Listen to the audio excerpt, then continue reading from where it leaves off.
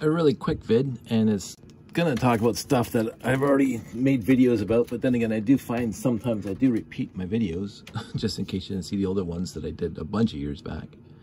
But here's a Dremel and here's the base plate. And my friend Dave already knows where this is going. Now, I will say that I got that Dremel. I think Sandy bought it for me the first year we were together, so it's got to be 18 years old. I don't know. It's a very old Dremel, but it's unstoppable. I mean, I'm sure if you put some work into it, you could stop it. But it's very strong. It's got a lot of power to it, and it's very well used.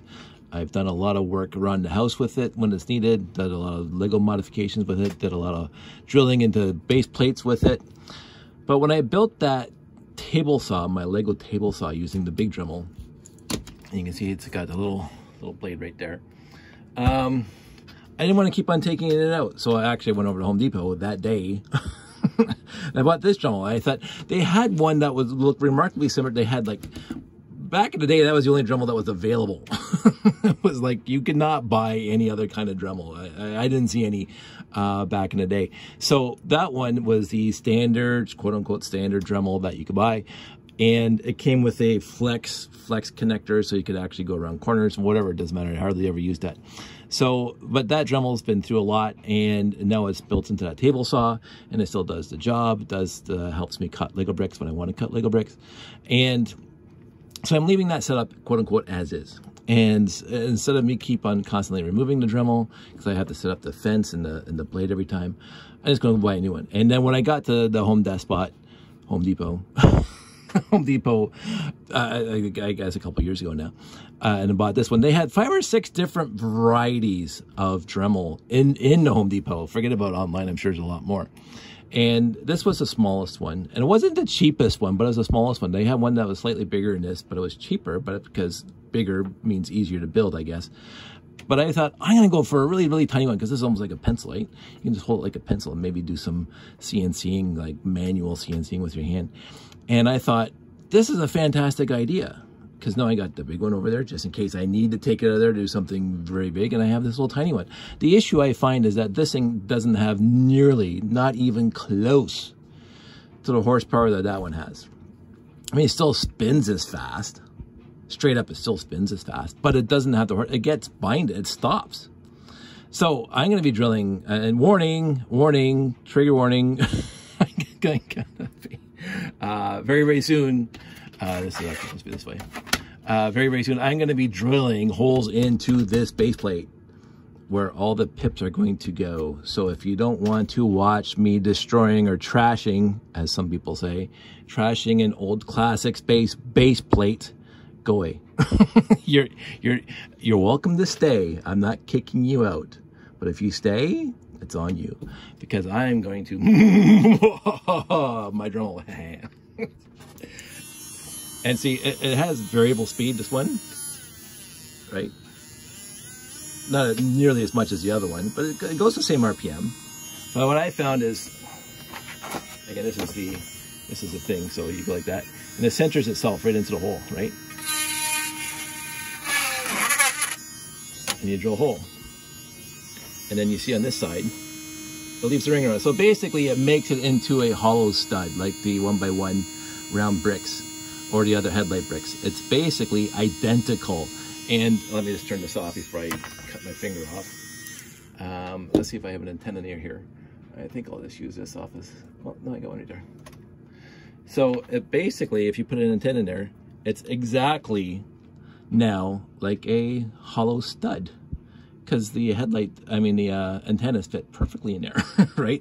And it's not as binding, it's a little more loose than the 1x1 plates with those round things that have in the original classic space and whatever, the vertical stud on it, hollow stud on it. But it's close enough, and it actually fits a Rob Hendricks Lifelite. And this is, my friend Dave asked me on a previous video what the size of this bit is 1/8. It's just a standard 1/8 wooden drill bit, which drills fantastically through plastic. I don't know if this one came out of my drill index in my garage, in my wood shop, or this one came with my Dremel kit. I honestly couldn't tell you. It's short, so I'm thinking it came out of my Dremel kit. but you just got a standard 1/8 bit, you're fine. Not a masonry bit, not a steel bit. Well, I guess this would be a steel bit. Not a flat-bottomed wood chamfer bit, whatever you call those guys. But just a standard, you can see the top there, just a standard drill bit. So let's keep on going. And then we'll go to the center. Again, wherever the drill bit is, make sure your fingers aren't. So don't put your finger behind here like that and thinking that you're not going to drill through your finger. I'm holding it right on the edge. Because, again, and I'm wearing my safety glasses, but you just don't see that. Because even though the Dremel is way over here and this is just plastic, if something breaks off, you seriously don't want things going into your eye. You really don't. That'd be bad. So, again, a warning. And again, I'm not going to tell you what you should do with your life and what risks you want to take. But I wear safety glasses because I want to keep my eyes. I made it past the half-a-century mark with my eyes intact. And I still don't even need glasses yet. See, it stops. It does not have the horsepower that the big one does. If you drill slowly enough, it doesn't bind. And as I say, the 1/8 bit centers itself right in the middle. So you don't even have to I'm going to take off the edge of the stud. I mean, you can work at it, and actually I've done it a few times where I either was in an angle or whatever, and I wrecked the stud, not necessarily in here, but on other pieces. But if you go straight in, you'll never wreck the stud. At least that's my... Oh, stuck in. That was too fast. And there we go. Look at that. And then the last side. Again, trying not to drill into my hand. That'd be bad.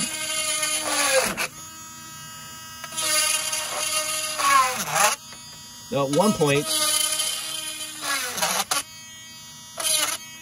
there we go, it's done. 12 holes in one base plate. One classic space base plate. And yes, right on here in the back, if you can read it in the light, it says 1978 Lego AS Interlego AG. So yes, this thing is, it came off the assembly line out of press when I was 11 years old. And yes, I just drilled 12 holes into it. And yes, these things were discontinued not too long after 1978. And yes, you can't buy them new anymore. Oh well, they're mine. So again, I'm at the point now where I love this hobby and I love the people in it. But if this hobby is going to have gatekeepers like Star Trek, the gatekeepers who hate all the new Star Trek, just go away. I don't need to talk to you. I've adored Star Trek since I was 4 years old, and they've had hits and misses across all series, every single one of them. My worst series is DS9. It's most people's favorites because of the conflict, but I was watching a better show called Babylon 5 at the time. And I'm not saying Braga and all those guys ripped off JMS, because JMS pitched Babylon 5 to Paramount before DS9 started to do the serialized, or the serialized, the whole season. Like season 1 and 2 were episodic, just like every other Star Trek show. They had a little bit of a theme with Cisco and the Bajoran gods, and I forget what they call those things, the little things with the hourglass looking things in my... It's been a long time since I've seen DS9, but it wasn't a main theme of Star Trek. And all of a sudden Star Trek DS9 in season 3 got into Dominion War, which honestly I liked. I mean, I'm not saying, when I say DS9 is my least favorite, I'm not saying I hated it. I've seen, as far as I know, every single iteration, every single episode of Star Trek, and I've read, quote unquote, most of the books until 15 years ago when I stopped buying them. But I've read voraciously all the old Star Trek books, and I've seen every single episode and every single movie. Well, the movies I've seen dozens of times. Anyway, my point is, DS9 is my least favorite of all the Star Treks, and that's saying not that I don't like it. I still like it, but it wasn't great for me. It didn't adhere, in my opinion, to the Roddenberry's vision. But on the flip side, I'm not a gatekeeper. watch DS9, love DS9, talk about DS9, talk about Cisco and Bashir and everybody, I will be right there in the conversation with you. One of the best episodes across the entire Star Trek franchise is more triples, more troubles. I mean, it was I think the 30th anniversary, where Dax and Cisco went back to K7 space station. It was just a brilliantly well done episode, and of course, it fit right into the entire Star Trek theme. And they've done that a bunch of times in the new series, whatever. They even had Unification 3 and Discovery, which I absolutely adored. When she looks up what Spock did with his life 1,000 years before the time that and the Romulans and the Vulcans came back together. I mean, I just love Star Trek.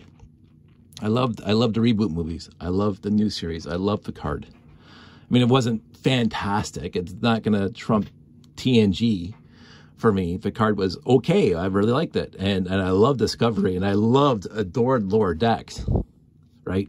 But anyway, there are things out there that I might not appreciate, right? Like, as much as other people, such as DS9. But I'm not going to say, oh, it's the crappiest show and you guys shouldn't watch it. I'm not going to do that, because if you love DS9, then you love DS9. And I hope you do. It's a great show. And I would never say, you shouldn't watch that show. Because I'm not a gatekeeper. You enjoy your stuff your way. I'm going to enjoy my stuff my way. And since this is my stuff, it's got letters on it. I put them there.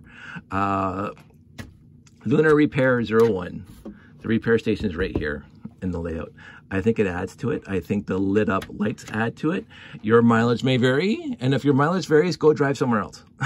If you don't like my mileage, if you don't like the way I'm driving my stuff, you don't have to be here. Anyway, I did this kind of tongue-in-cheek because more than one person has talked about or responded to my videos where I've done modifications to Lego pieces from 1978 that you can no longer buy new, and you can't really get used anyway.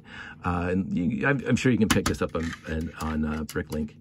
And I've actually, straight up, in the past year, buying used lots, I picked up 2 or 3 more. So it's not like this isn't, I don't know. I keep on coming back to the comparison with stamp collecting, because my uncle, as I mentioned, has a massively huge stamp collection that's got to be worth lots. And stamp collecting to him was his hobby since his earliest memories, even when he was back in Holland, I believe. And he's carried it through 80 years of his life. And he absolutely adores it. And he can tell you what stamp it is and where it came from and blah, blah, blah. And he even used to go down to the post office to make sure they were canceling the stamps properly, because they were just being cheap and crappy, and all of a sudden you get the smudges and whatever, and he didn't like that. So he's passionate about stamp collecting. And he knows all the minutiae and all the ins and outs of stamp collecting. But he never ever told anybody else how to collect stamps. Right? And he's got to be one of the most, I forget what stamp collecting is called. There's actually a name for stamp collecting, stamp collectors. But he's got to be one of the most, as far as I understand, one of the most top people in Canada who collect stamps. He's got to be up there. And yet he never ever came to anybody else and said, you're doing this wrong. You can't do it that way. No, he never did. And so you enjoy your hobby your way. Absolutely, absolutely enjoy your hobby your way. If something happens and you inherit my collection, you can do whatever you want with it. And you can shake your fist at me. You shake your fist in the general direction of me. Hey, that Dave guy, he drilled holes in these, but it's going to be in the end 13 landing pads. Because that's what it's going to be. I have 13 landing pads in the layout. And most of them already have holes. So I think I got 2 or 3 more to go, and I won't be videotaping everyone. But I'm going to be drilling 13. But over there, I have probably 50 more. So I'm not, myself, I'm not worrying about, and I'm not even, I can't even say this, I'm not even losing 13 landing pads. Because again, when you're in a layout, in a show, you put these things on here, forget the lights, if you don't even use the lights. I rarely see somebody put these landing pads in a display that doesn't have some sort of like this on them, because this is again how the 6980 instructions say for you to do it in the first place, right? So all of a sudden you have this landing pad that has those holes covered up with trans-colored translucent 1x1 round bricks. Now show me a hole. Show me. You can't. So stop talking about trashing. Stop. This isn't trashed. This isn't what's his name in Toy Story, who, when he modified his toys, really modified them so you would see that they're modified. Right? And again, I'm not even going to trash him because those are his toys. You can do whatever he wants with them. but like, there's, look, not trash. And those letters come off. Like, the letters are not permanent. They're stickers. They will come off. Just like the copper on my monorail track. Somebody gave me flack years ago that because I put copper on my monorail, you've ruined a monorail track. What are you talking about? It's peel and stick. It comes off. Like, they're stickers. Go away. Gatekeepers always bothered me since the dawn of time. I remember back pre-internet, the only thing that we could talk about is like, you know, with friends and stuff. And I played Dungeons and Dragons, obviously, because I'm that kind of geek.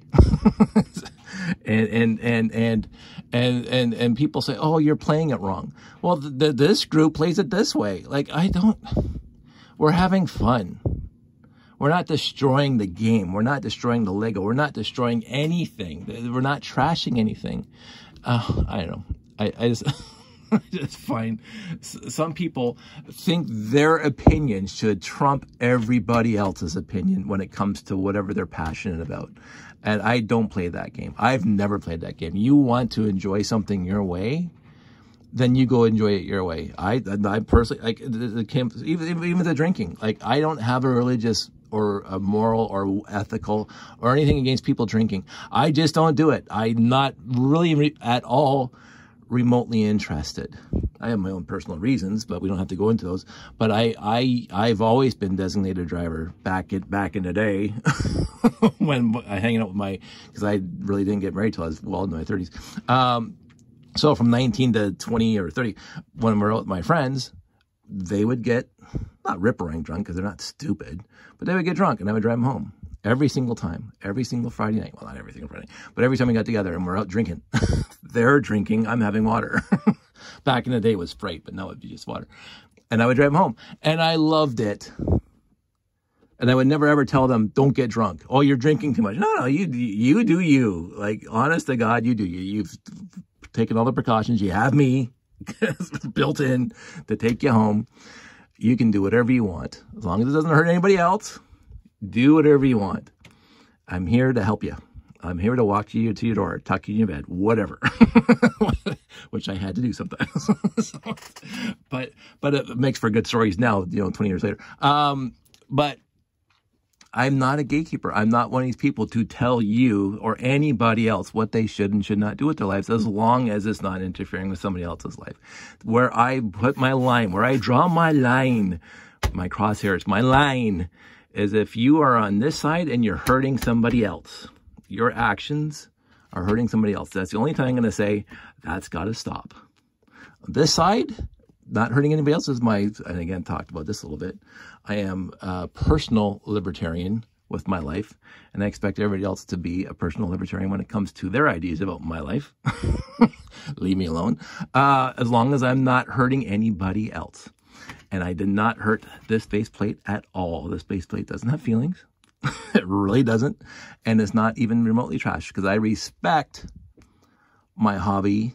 I don't have a personal, relationship with my Lego. That'd be odd.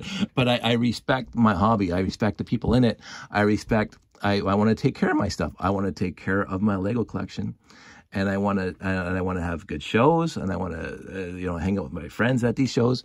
I want to like talk Lego with all my friends. But the second somebody comes up to me and says, "Hey, you just trashed this piece," I'm going, get out of my face. Like, straight up. Do not even remotely talk to me now. I'm not interested in your whatever's in your head where you think that you have the, I don't want to say a bad word right now, where you think you have the authority, the need to tell somebody else how they can or how they cannot appreciate this hobby. And it's just like those gatekeepers who keep on saying all the new Kurtzman stuff sucks. Nobody should watch it. Like you can say it sucks till the cows come home. You can say Picard, and a lot of people did. A lot of people, oh, that sucks. Fine, that's your opinion. Honest to God, that's your opinion. You can even make the case that it sucks. You can say, oh, this, that, and the other thing, and then continuity and blah, blah, blah, and whatever. Sure, for you, I happen to love it. So when you say something sucks, that's your prerogative. You can absolutely tell you can actually say that really sucks. That's really bad. But the second you say, therefore, nobody else should watch this, you go away now. You stop right there. You do not have any authority on anybody else and what they do with their life, period. Nothing.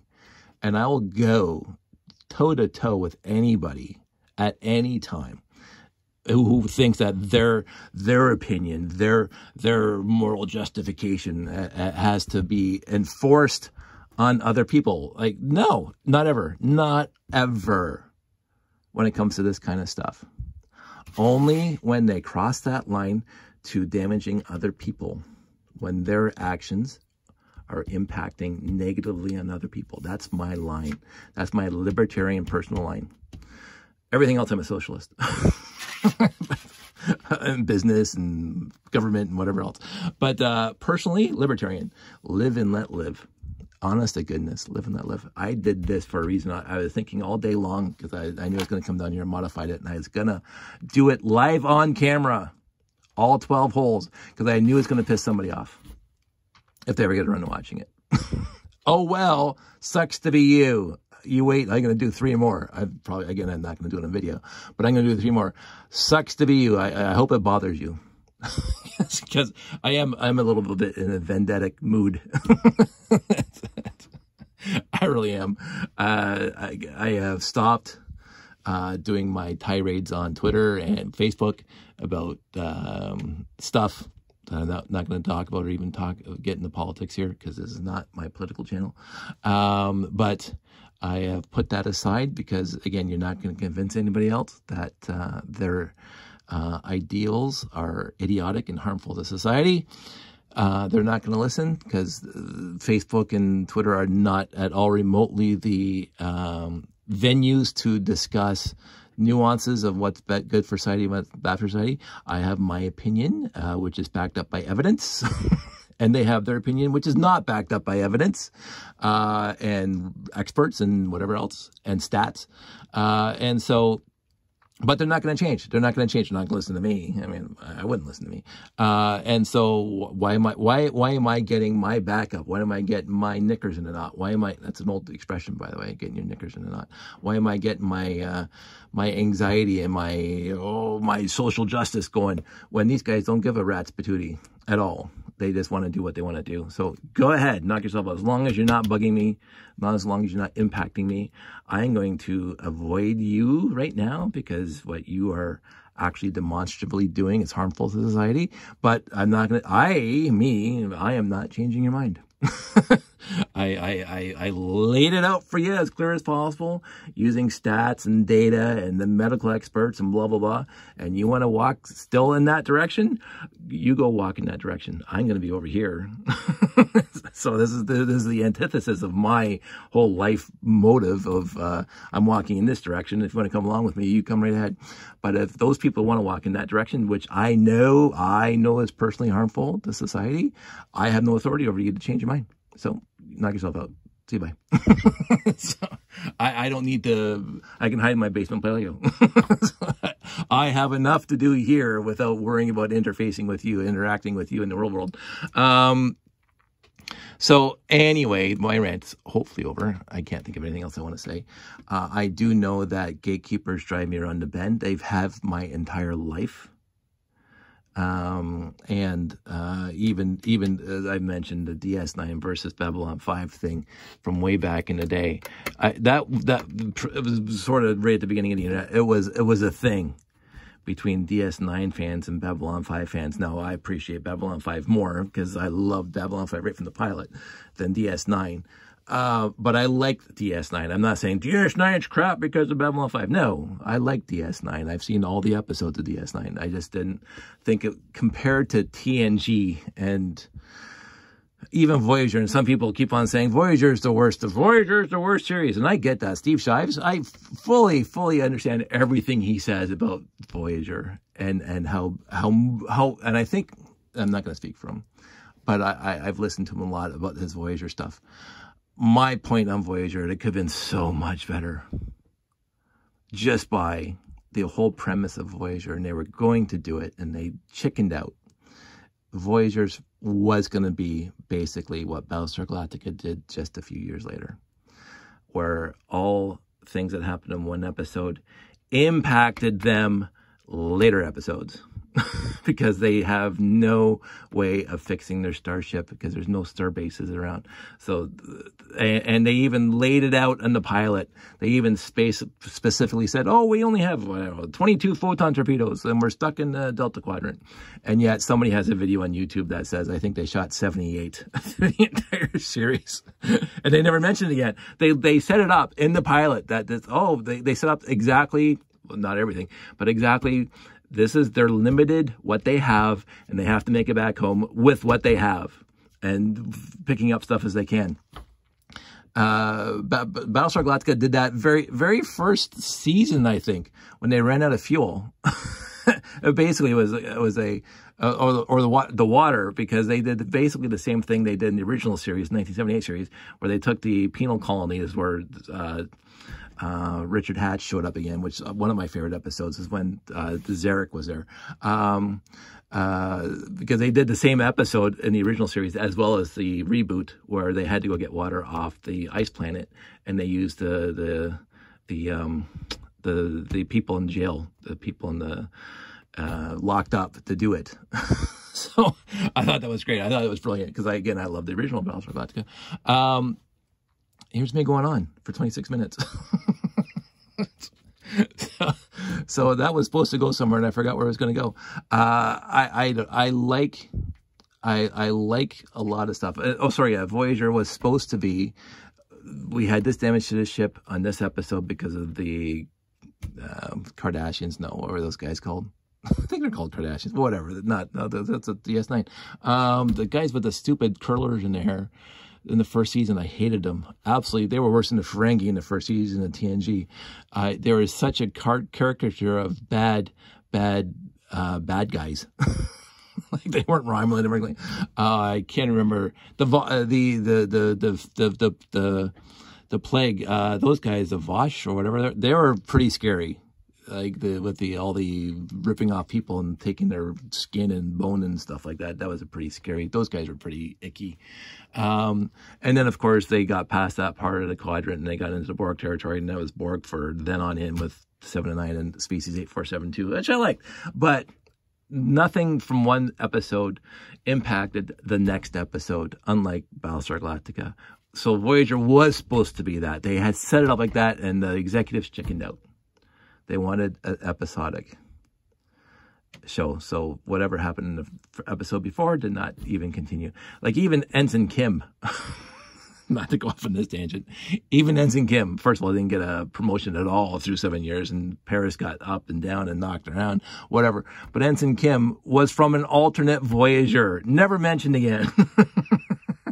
Naomi's mom didn't die, never mentioned again. Like, oh, it was so, like, there's so many holes of the entire series of Star Trek, of the entire Voyager across 7 seasons.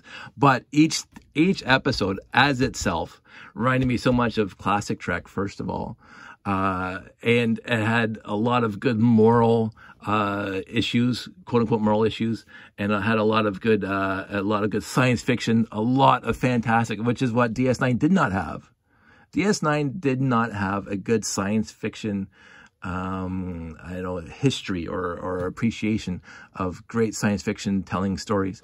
Like even TNG kind of with the science fiction, right? It was just, you know, diplomats on the Enterprise. But Voyager, they had a lot of fantastic ideas of science fiction and the diplomacy and cowboy diplomacy, obviously, just like again the original series. Voyager reminded me more of TOS than any other series. It really did, and I appreciated that. But anyway, that's my rant about that. How many more things can I rant about tonight? I'm going to start lighting this thing. I don't know if I'm going to do an addendum after it's all lit up. So basically what has to happen now, and I just put this back on, I'll take them off again. There we go. So what, and I showed you another video. So basically I run the wires in the back, and then I drill the holes where the life flight kits are going to be. And then that's it. So from here on out, it's going to be another 20 minutes, half an hour. I do try to run the lights nice, the wires, but I'm not going to leave the video running for that because we're already at 30 minutes. And then it'll be an hour video, and then, you know, people are not going to watch it. Not they're going to watch 30 minutes of me ranting about stuff. I want everybody out there to stay safe, take care. I'm going to have a nice weekend just puttering with Lego and hanging out with the family. And I'm going to stay off my rants. That's my present to myself, because I just get so wound up by people being stupid, and people are going to be stupid. So why am I getting wound up over it? They don't care. So anyway. As of now, they're not impacting on my life or my family's life. So it is what it is. You're not going to change anybody's mind at all. You're not, even with facts and evidence and you know, whatever. So, they'll grow up when they want to grow up. And if they don't grow up, they're probably going to make it through the world without even have to worry about it. So, that's it. That's all. I want everybody out there to stay safe. Be kind to one another. That's going to be my new thing. It's always been my thing, but be kind to one another. You don't know where other people are coming from. You don't know what's going on in their heads. They don't know where they're coming from. They don't have an idea of what they've been through. That's the other thing I'm really starting to really appreciate. I have friends and family that have gone through a lot, and stuff that I don't even know about that they're going through now. And I have an inkling, an idea, a little bit, but I don't have a concrete idea. And I'm here. That's it. Many things have happened in my life. I might talk about it at some point on Facebook. We just got through the Let's Talk thing, and I don't want to jump on that because I don't want to, you know, I think businesses should not be publicly doing this. I think they should just be donating money surreptitiously or quietly to fund these things instead of hey, look at me, look at all the good work we do for the people, the businesses. Like, no, just if you want to donate money to people or organizations that help mental health, then do it off the record instead of like, look at me, I'm doing this good thing. Pharisees or Sadducees, whichever one that is, I can't remember now. I don't have a lot of patience for that. If you want to do stuff for the world, then do stuff for the world, and do it because you want to do it, because it's the right thing to do, instead of doing it for some publicity. But I'm glad you guys did it. That company did it. Keep on doing it. Again, my own personal thing is do it quietly, but you're not going to, so who am I? So anyway, everybody stay safe, take care. I will talk to you guys soon.